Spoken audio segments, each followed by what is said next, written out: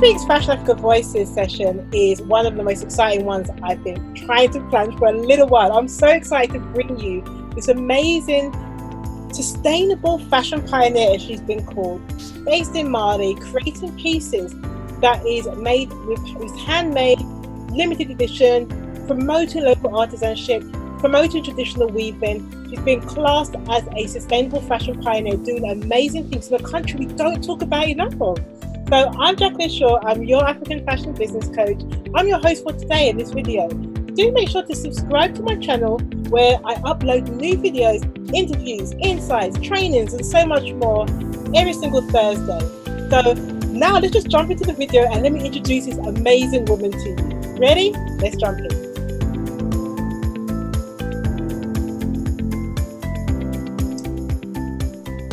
Okay, welcome Awa. Thank you, Jackie, for inviting me. You are so welcome. You give me an opportunity to practice my French.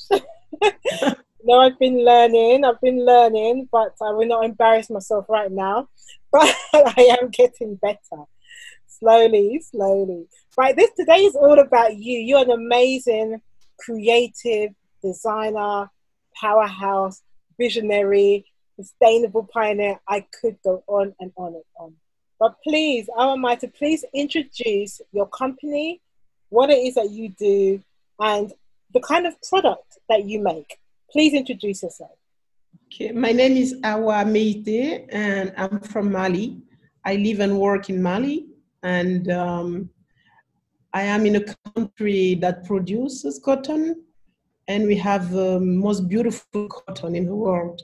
One of the most beautiful, I think. We are the first producer of cotton in Africa. And the challenge we are facing is that the cotton we produce doesn't make enough resources. People who produce cotton don't make enough money out of it because 80%, more than 80% of the cotton we produce is exported raw. So, and the prices of cotton is not decided in countries that produce. It is decided elsewhere. So producers are facing big trouble because families are not afford to take children to school. They cannot afford to live in better conditions while they work. They work every day. They work in a way they believe in. So one of the answers to this problem is to transform what you produce. And talking about that for so long, instead of consuming only what is produced elsewhere, because for the economy to be sustainable, you have to produce, you have to make things grow, but you have to transform it, you have to consume it yourself. Then the local economy gets stronger. You can have education, you can have health, you can have peace.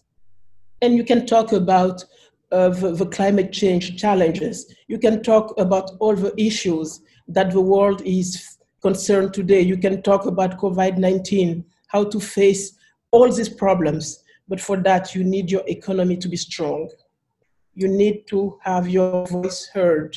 And for that, you need to work locally, to create jobs locally. And fashion is the best way to do it today because fashion is visible, fashion is touchable, and fashion can help you tell your own narrative. That's how I started because it was really important for me to show that we are strong where we are and we can make it because we believe in ourselves, but we have to show to the rest of the world how resourceful we are, how we can get inspiration from elsewhere, but to translate it with our own words to be heard the way we want to be heard, the way we want to be seen. Wow. You know what? Everything you are saying just hits home for me and why I do what I do. One thing that I do say, which taps into what you've just said, is that I truly believe that you should, once you change in Africa, you should trade in Africa, trade with Africa, and that fashion is a vehicle to do that. And that's exactly what you've just said. you know, I had loads of questions about that. If you know my work, I've been investigating the cotton industry in Africa for 10 years. I've gone to cotton farms. I've gone to events which are about cotton. I've tried to become a little bit of a cotton geek.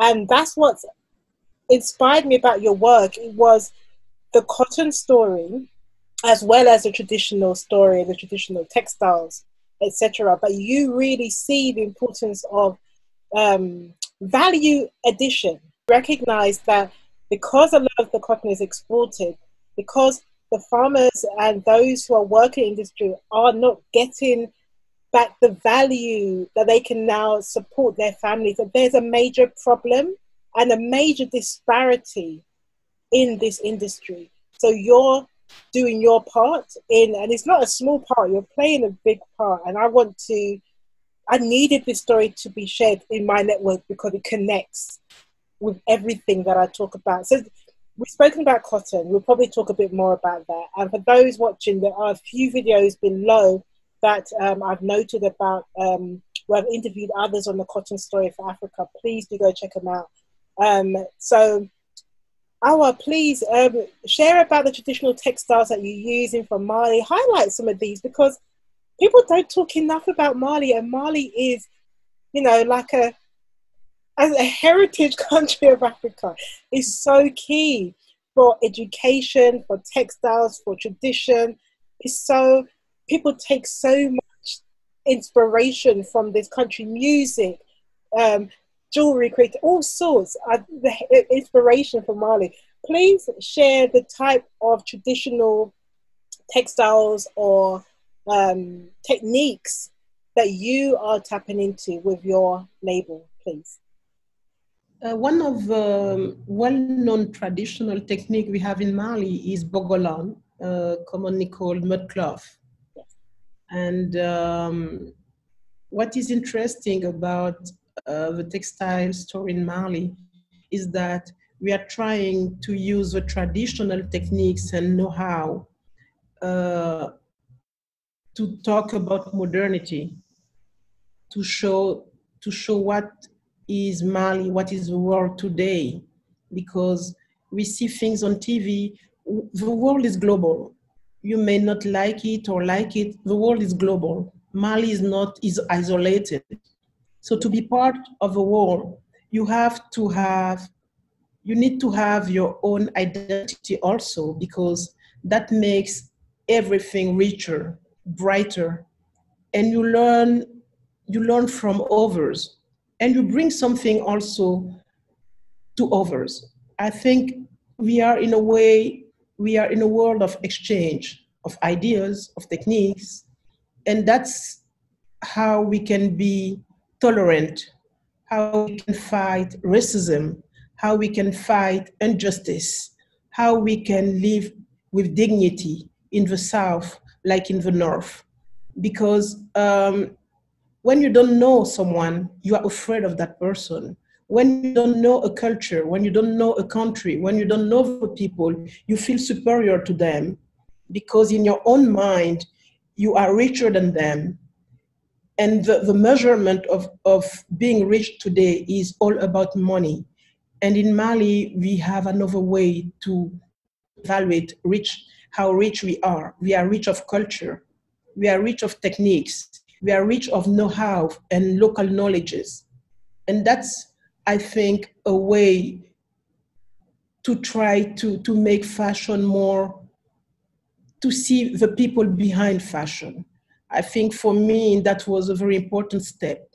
Yes. Fashion is not only about glamour, it's about how people work, how people live, how they want to be seen, how they want to be heard, and how they want to be accepted.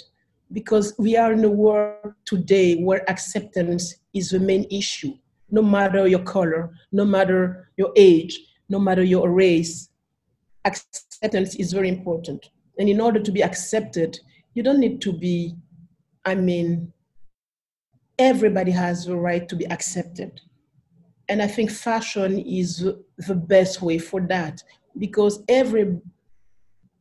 so many people are attracted by fashion. Yes, exactly. And fashion can be the mirror of our continent. Mm. I definitely believe in that.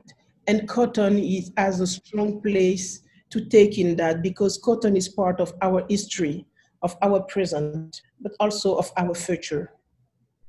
But we have to see how important cotton can be the ink to write our new narrative. Things are changing so fast, and we have to follow the pace, but at the same time, we have to be able to make propositions. Proposals are really important. And I think that my main concern, I'm very, I believe in what I do. I work with people who trust me. We started with almost nothing. Mm. And the link we managed to create, we are like a big family, and that's really important. Yes. Because you can trust them, they can trust me. And that trust is the light that you can see in the work we do, because we inspire one another. They can see something on TV and say, oh, I like this. It's like a kind of curiosity. We want all to learn, because that's what I tell them all the time. I'm the one who travel, I'm the one who understand a little bit English. And Yes. I come with sometimes my own point of view, but they're able to discuss it. And it's so passionate, because it's a kind of sharing. And Yeah. the result of what you see is the sharing we have in our creative process. Yes, And I love that. I love that, and that's that's how it is. It's creating because of the new conversations, because of the different experiences, and I love that. I love how you say it's family. I love how you say cotton is the ink of a new narrative. I love all of this. But how did you? I mean, with that, the fact that you're working with skilled creatives, artisans, makers, visionaries just like yourself. How did you actually start it? Like, what was the first step? Was it you were physically doing things yourself, or you met somebody who was a weaver or a cotton farmer or indigo dyer? How did it first start? I think that it all started with my family, because my mother is very passionate about culture. She's a writer, and she's very passionate about culture, about economy, about politics. Yeah. And she makes the link about all that. And I grew up in that. Yeah. And when I went to the US to study sociology, they were talking. I had a professor who was talking about Mali, because she came to Mali to do a paper. And the way she was talking about Mali was not the way I knew my country. Mm. I did not agree with so many things, but I didn't have the tools to correct her. And then I decided to come back and to travel in my own country, because in order to talk about yourself and to the place you are from, you have to know it first. Yeah. So I decided to come back, and I started to travel by bus to go to different part of the country. And I stayed 2 months in a village, in a Fulani village. And in that village, women were using fibers to make baskets. And they are all also, they have cattle, they sell milk. And when I was there, it was very difficult, because they couldn't make a living out of it. It was dry. It was a difficult time, because it was not raining enough. The cattle didn't have enough food, so they didn't have milk from the cattle. They had to use powder milk to make milk to sell. So I was there. I was like, how can I help them? What they do with the basket is so beautiful. So I started to work with them on the baskets. And when I came back to Bamako, the capital, I started to sell it. And I was selling it really well. So I started to do things in the villages where I stopped. And to work with the people who welcomed me so well without asking me nothing. When I was in these villages, I had a place to sleep, I had food to eat. I was with people and everything was so simple because they don't accept you for what you have or for who you are. They accept you and they give you love because you come to them so simply. The simplicity was the best part of it. So I've received so much from them that when I came back, I was like, how can I give something back? I just finished studying. I don't have any money, but money, I understood that money was not everything. It was important, but it was not everything. Before making money, we have to find a way. We need to find a product to sell first. So Yep. that's how it started. And then, it became bigger. Yep. We did different things, then cotton, then recycling. And that's how we started. It really started from the need to do something for people who gave me so much. I just think that's amazing. It's I'm learning so much more depth about you. I mean, I met you first in Burkina Faso. Yes. And you know, that was an amazing event that we were attending, and you won the fashion show that you done. I just fell in love with the product because it was just so unique, so fresh, so there's just something special about it. I knew I could see the hand that had made the product. Not just the product, the textiles. It was art for me, and that's why I had to come and speak to you after. I just fell in love out of everybody else. I was like, this one, and there were some big designers there as well, but this one, I need to go and speak to her about this. And then we met again in Geneva at the World Cotton Day.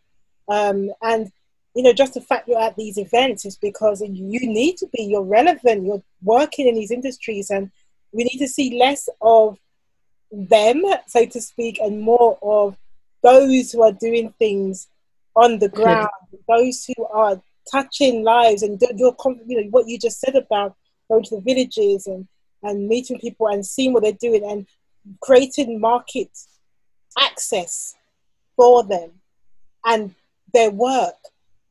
These are the stories that we need to tell. Do you think that because I loved how you said about the university teacher and they were given the wrong kind of narrative about your country. Do you think that you would have gone back and explored if that had not happened in the US? Not that way. Okay. Not that way, because the way it happened, I felt so disappointed about myself first. Oh. Because she talked about a country because she went there. She went in the villages. She took time to do it. In Africa, most of the time we are, people from the city. We do everything in the city and we don't go to the countryside anymore because you have everything in the city. And I was a city girl before me. I was seeing craftsmen and artisans I'm working with in the city because there's a big market, there's a need. But going on the field in the villages was because things were going on there. She was talking about Mali as she was a teacher of anthropology. Yes. So she was talking about Mali, about the roots. And I had to go back to my own roots.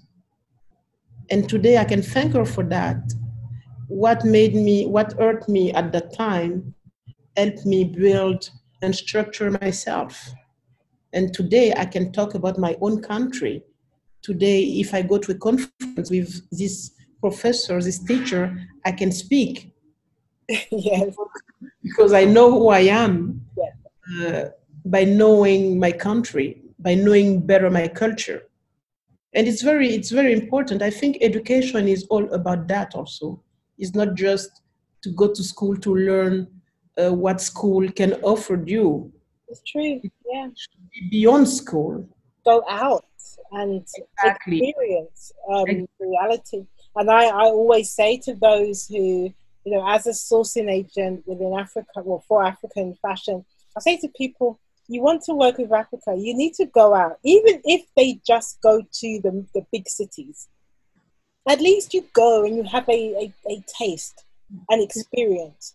But to just only do the work based in the diaspora in the UK, the US, Europe, you're gonna miss out. And you're saying even if you're in Africa and you're a city girl, still go to the villages, go out and find out, learn about yourself in the country and what's to offer there. You found something amazing. So I totally agree. What we do, because that seems like a strong positive about doing business in fashion business in Mali, is the different skills around the country. What would you say are some of the other positives and some challenges doing fashion business in Mali? Doing fashion business in Mali is it's not very easy, but it depends on your goal. Why do you do fashion first? For me, I think that fashion is like the next level of what I started, because I see fashion with the eye of a person who studied sociology. I always link fashion to the people who make fashion, the people who work. So it's a story. It's not just the aesthetic. It's not only about the aesthetic. It's about how you work, what you have to propose, what impact it's going to have. How do people who do it see themselves in it? How can we achieve the quality part of it? Because it is a process of improvement. Fashion is so rich. You have so many people in fashion. You always have to create something different. I'm not saying something new, because new is impossible. So many things have been done. Exactly. But what can you make differently to make your product attractive, to make your product to have a story behind it, a human story? So that's the work we are doing. Each piece is like unique, as you said, because most of it is handmade. We are getting inspiration from traditional technique, but we are making everything modern. I wear cotton, but I wear things I like. I wear things like that someone today people can wear and can refer to. So that's very important. And the cotton is a kind of healer here. I call it the healing cotton, because the cotton on your skin is so soft. And it's funny to see the way we work. We are always so surprised ourselves, because it's like a laboratory. We make research of patterns, of colors, and we do it together. So it's so, I wish that one day we'll be able to come to Mali to Bamako, to see how we work. I'd love to. We fight a lot, we laugh, we spend time, discussing, and they say, "Awa, please leave it. You don't know that we are the craftsmen. We know we are from this village. We have learned from our grandfather. You cannot go this way with the weaving." I said, just try it. Be open. Just try it. And when they try it, they see something else. So it's really challenging. It's so wonderful. It's so funny. It's so funny hearing you say that. I mean, you're there challenging the artisans and makers to push them a little bit further, and it's a healthy battle, battle. Exactly. So I know, just working as a fashion designer as I have, and I've always been the one like yourself who's like, no, but we can do it. Let's push. Let's try it. Why not? Just add this, and so what if it goes wrong? Let's just try it. I'm Yes. always up for that because that's when you do the experimental thing. Sometimes it's like, oh gosh, and sometimes it's like, oh my goodness, it's amazing. But you won't ever know until you Try. do it. I was reading something earlier today, and it was saying that when it comes to creating something, it's a quote. I can't remember who said the quote. You are the three responses you're going to get. Like, no, yes, I like it. No, I hate it. Or wow. And we should aim to get the wow responses. And I Exactly. think that's what you're pushing for, the wow, which is amazing. And you have to feel it yourself first. That's Yeah, what I'm telling them. They say, never think that people won't like it. You have true. to like you have to like it yourself first. I always tell them if we don't succeed, we'll worry it ourselves.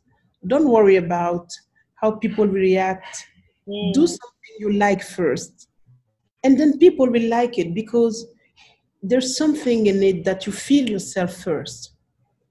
And that's how we work. Sometimes we use colors, some colors I don't like, but someone in the team likes it. And I say, okay, since you like it, we'll do it. And then that can be the piece we sell the most. So mm. and that person is so proud. After they come, they say, you have a boss, but I found that corner. And it's so funny because they feel at home. Oh, And that's that's very important. We all feel at home and we feel safe to be creative together. wow. Because it's easy to be creative because you have criticism, you have so many things coming here, and you have this, you feel scared also. Are people going, I like it, but I mean, I can be. I remember also I started a fashion school. I just stayed a few months there. And the work I was doing, the sketches I was doing, this lady, this professor told me, "Oh, your style is too African." Oh, And what's wrong with that? the day she told me that, I just left. I just left, and I said, "Well, I have to express myself with that style." And that's how I started to do things without wanting to go to school. Because I told myself that day, if you follow, it's important to know the techniques. It's very important to know the techniques. Yeah. Sometimes I feel that I miss a lot. So at the same time, you can find people who are really good with techniques, but the inspiration, you really need to have your personal inspiration. Okay. You need to have a way to build things in your head. And when someone tells you that the way you build it is not the right way, you have to be in this canvas. That I think is dangerous. And Mm, that I think I think in Africa uh, it's important to have a technique, but it's important to have a confidence in our way, to have confidence in the way we want to build things. That's very important. and speak your truth. So what if something is African? If you're African, then you're going to do things as an African because that's who you are. Maybe you will adopt different ways if you want, but there's nothing wrong with that. It's your truth, and that should be celebrated. And one thing I do love about what Africa and Africans are doing right now, at the time of this video, we're still in like a post-COVID kind of lockdown, post-quarantine kind of era. I don't even know what's happening right now. But what I've been seeing is that many Africans are pivoting, are translating the skills into um, doing mask making or other kind of medical gears and so forth. And I know that you've been doing, especially the mask. Could you tell us a little bit about that transition over and how the community projects that you've got associated with this? Mhm. Um, I started to make masks when COVID was starting in France Okay. because I was watching the news. I was like paranoia about everything. Mm. people were wearing masks. So we started to buy masks in the pharmacy here, and it was too expensive for my team and myself and my family, because you have to wear it 3 hours, and after that you have to change it.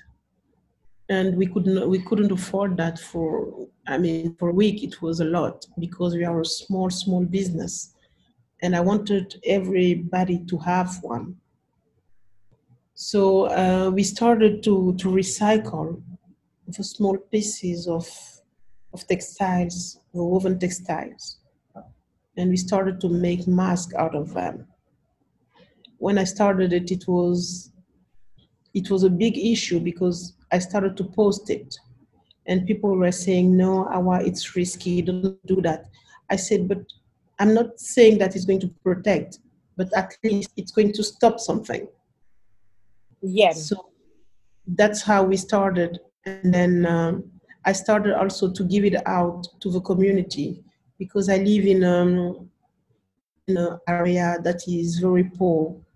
So my house is in the middle of it, and I started to give it out for free to people around me, Okay. and to the children, to the families, and people started to come. I was like, there were so many people coming to me to ask for masks. I didn't know what to do anymore. So Wow. I asked online for people to help, and people started to buy like one mask for $50, for $100. It was amazing. People wanted to help the process, and that's how we started. And then we made masks for free, and then the Malian state put a process in place: 1 Malian, one mask, and they asked me to be part of it. And that was really interesting, because I work with, tailors who, who work on the street with women. We have a big community now of people who make masks, and that's very interesting, because they can make money out of it.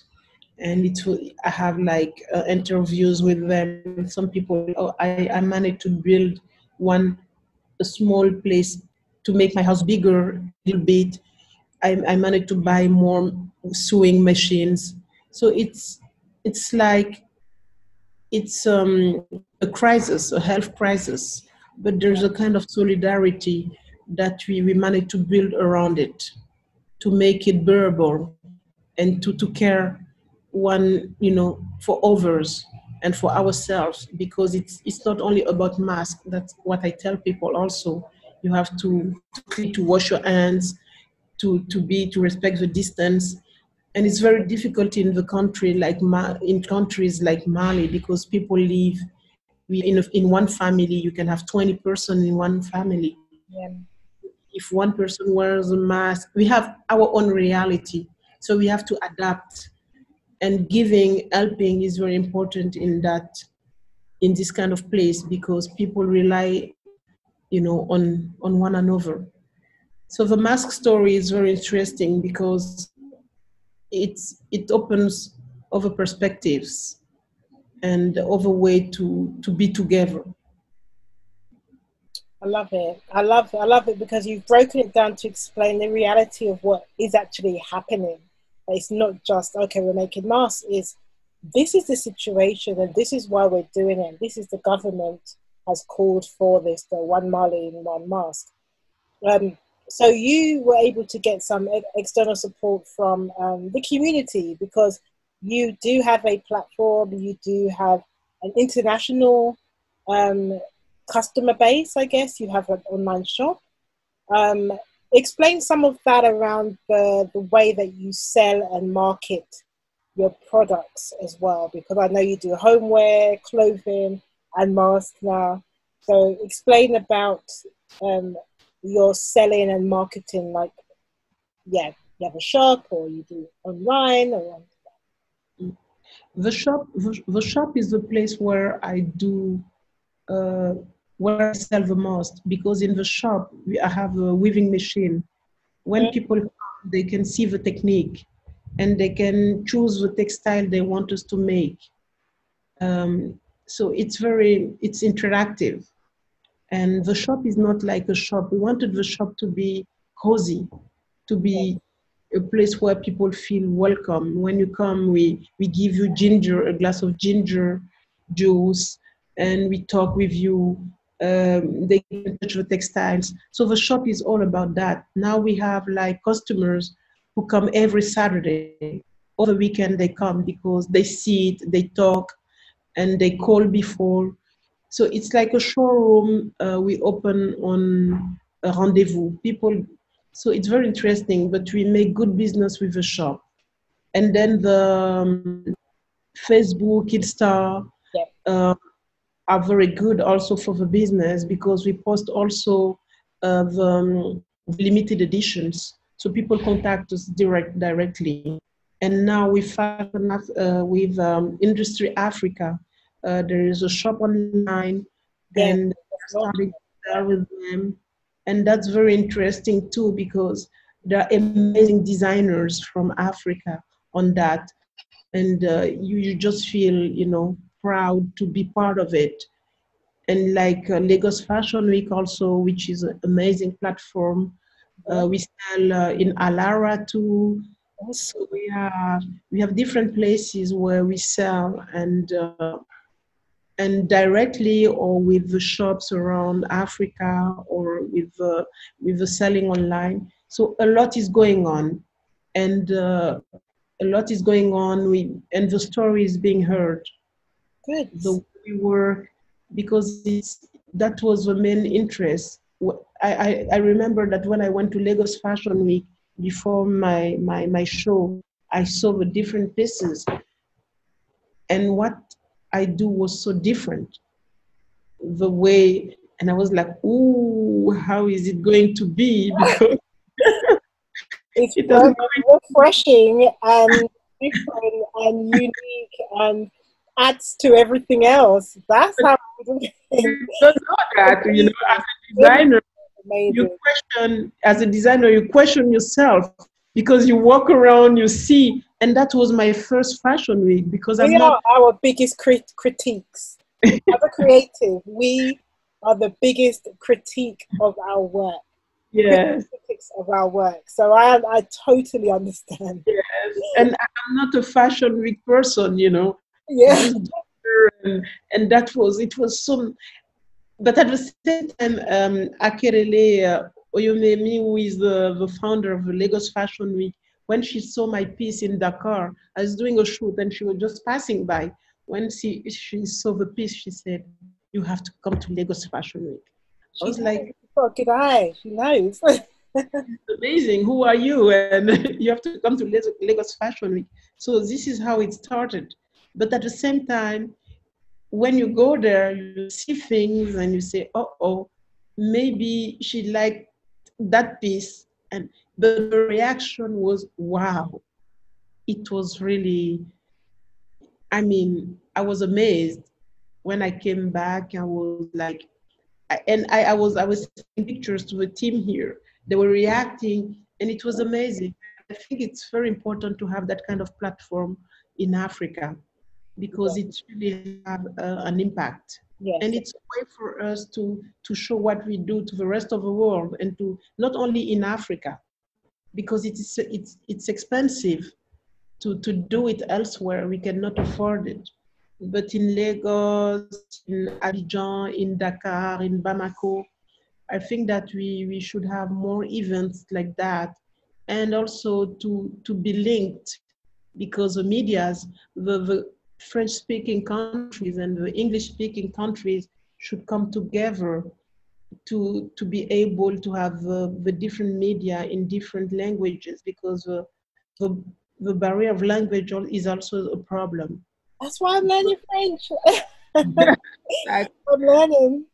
coverage in English has more impact than the coverage in French. It's true. It's true. That aura in English speaking countries is more important, and can consume more, can make it more sustainable.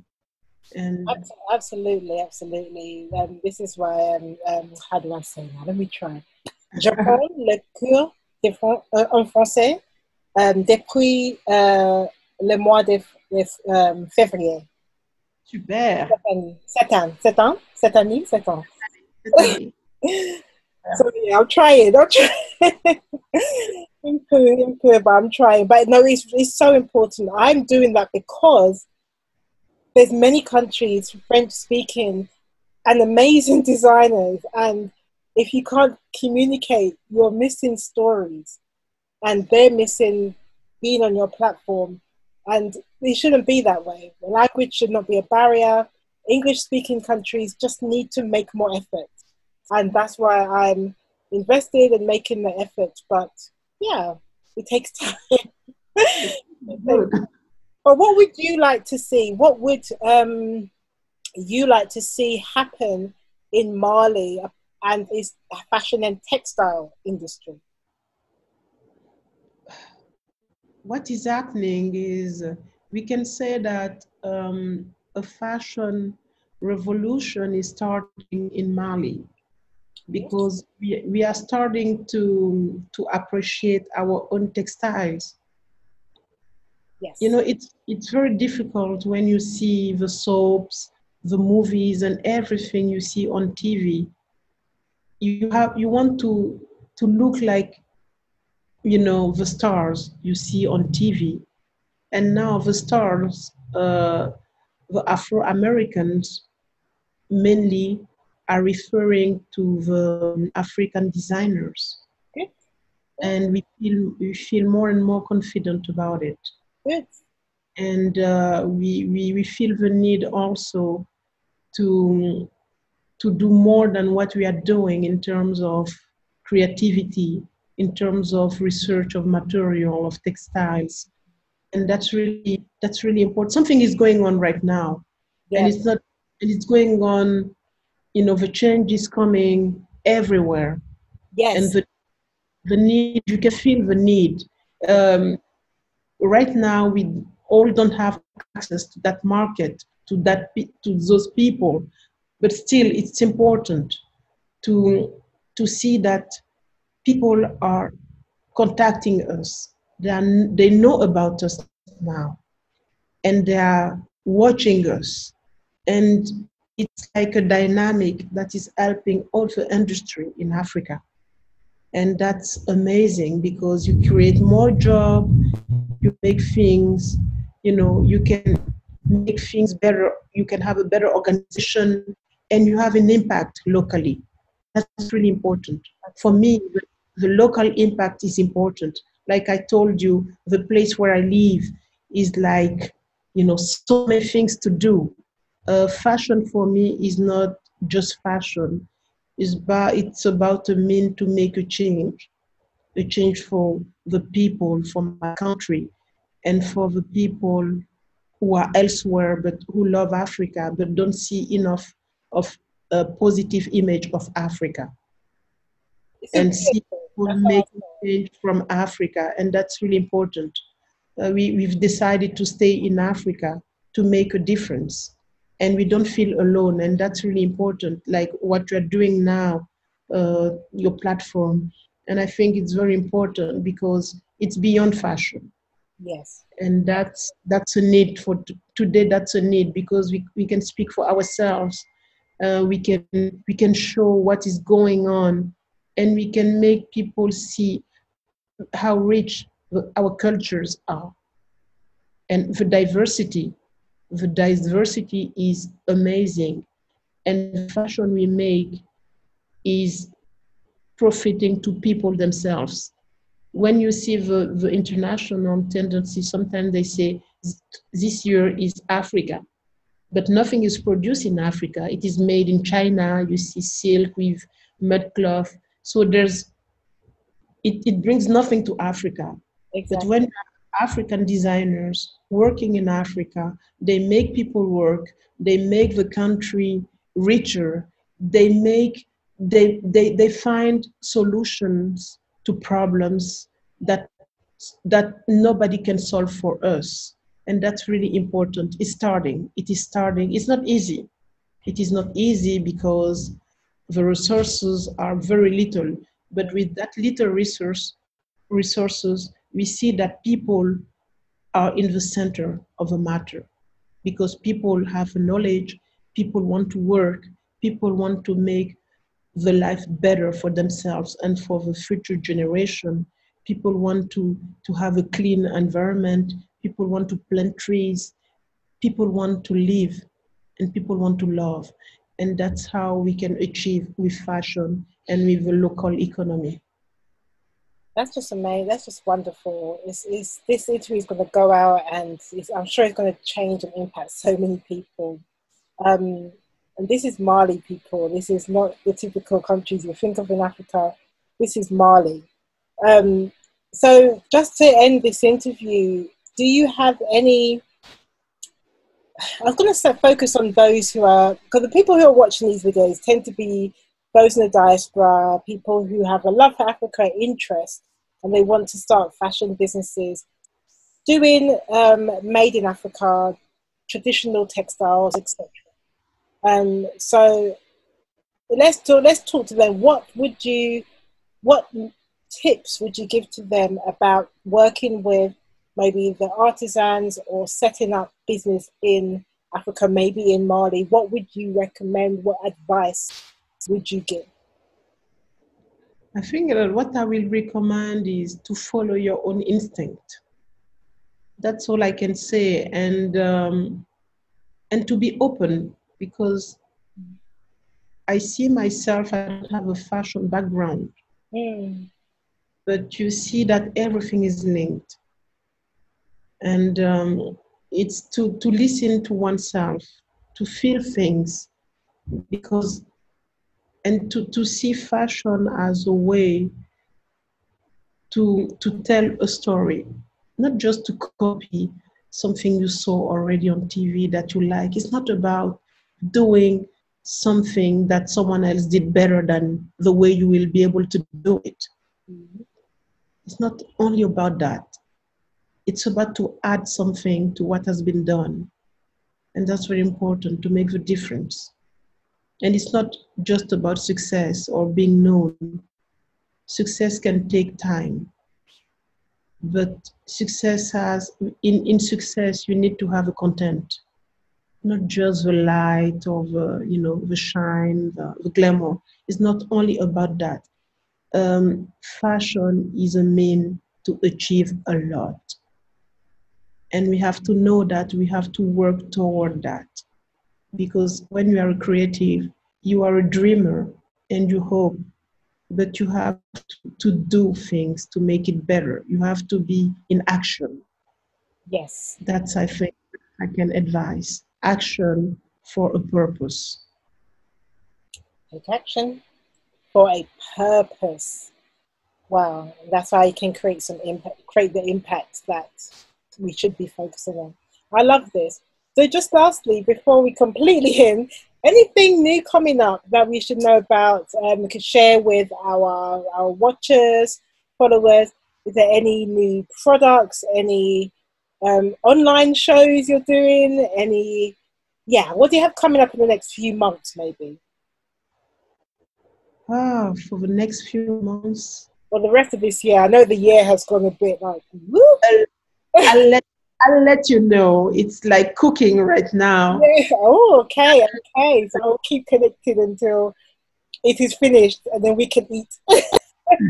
Exactly. I'm sure there's lots to come. I'm enjoying watching your journey. I wish I got to know you earlier, but I'm glad that I met you that day in Burkina Faso, and again in Geneva, and your family as well. And you're just doing...